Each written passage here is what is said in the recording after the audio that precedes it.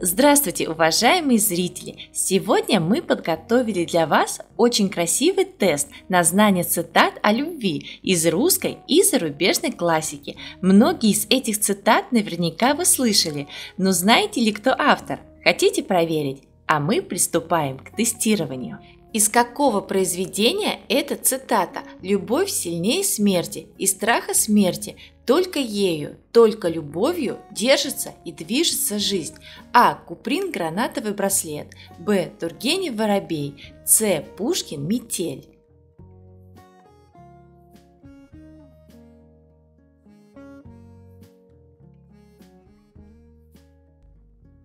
Это цитата из произведения русского писателя Ивана Сергеевича Тургенева «Воробей». «Воробей» – это стихотворение в прозе. Я настолько горда, что никогда не позволю себе любить человека, который меня не любит. Из какого произведения эта цитата? А. Толстой Анна Каренина. Б. Гюго «Собор Парижской Богоматери». С. Чехов «Дама с собачкой».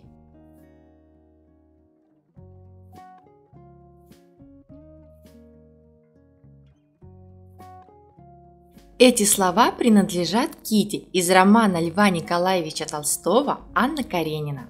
Любовь не терпит объяснений, ей нужны поступки. А эта цитата откуда? А. Шекспир «Отелло». Б. Уайльд «Портрет Дориана Грея». С. Ремарк «Триумфальная арка». Д. Бунин «Темные аллеи».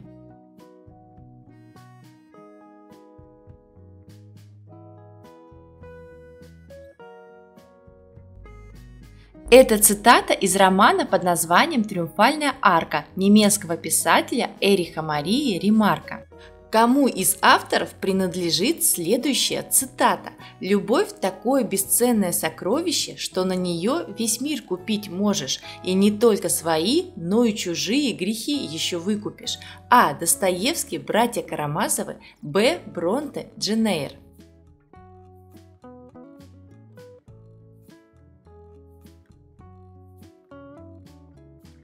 Это цитата из романа «Братья Карамазовы» Федора Михайловича Достоевского. «Молодость у всякого проходит, а любовь – другое дело». Из какого произведения эти слова? А. Гоголь «Невский проспект». Б. Куприн «Звезда Соломона». С. Бунин «Темные аллеи». Д. Гончаров «Обрыв».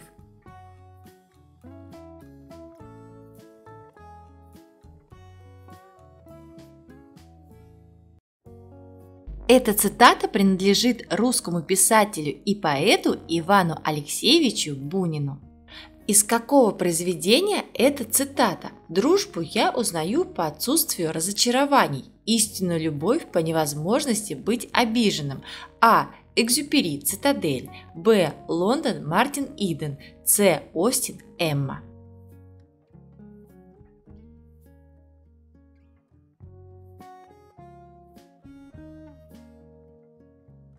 Это цитата из произведения «Цитадель» французского писателя, поэта и профессионального летчика. «Цитадель» была опубликована в 1948 году, через 4 года после смерти писателя.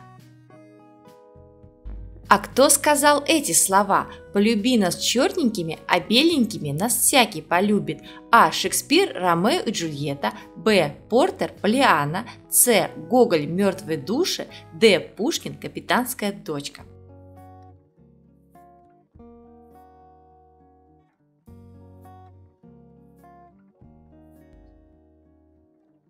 Эту фразу сказал Чичиков в поэме «Мертвые души» Николая Васильевича Гоголя. Из какого произведения эта цитата? Как страшно, что один единственный человек так много значит, так много в себе воплощает. А. Макалоу «Поющий в терновнике». Б. Толстой «Война и мир». С. Пастернак «Доктор Живаго».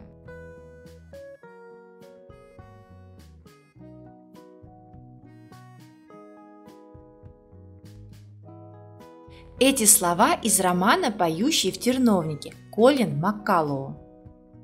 Кому принадлежат следующие слова? Любовь подобна дереву, она растет сама собой, глубоко запуская в нас свои корни и нередко продолжает зеленеть даже в опустошенном сердце. А. Гюго, собор Парижской Богоматери. Б. Достоевский, игрок.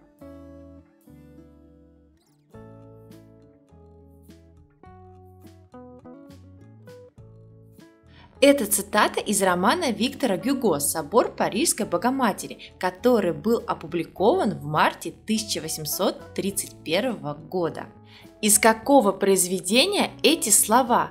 «Коли человек влюбится, то он равно что подошва, которую, коли размочишь в воде, возьми согни, она и согнется». А. Куприн Яма. Б. Чехов Мужики. С. Гоголь Тарас Бульба.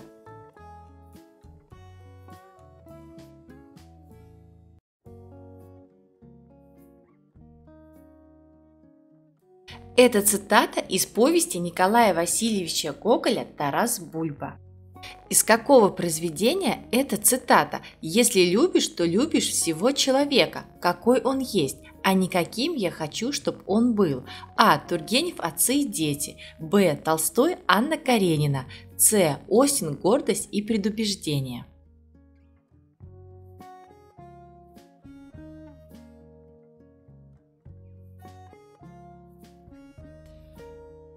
Это цитата из романа Льва Николаевича Толстого «Анна Каренина». В этом произведении повествуется о трагической любви.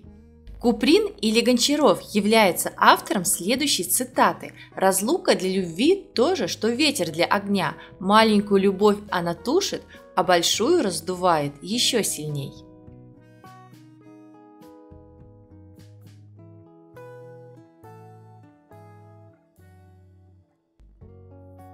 Эти слова из повести Александра Ивановича Куприна «Олеся».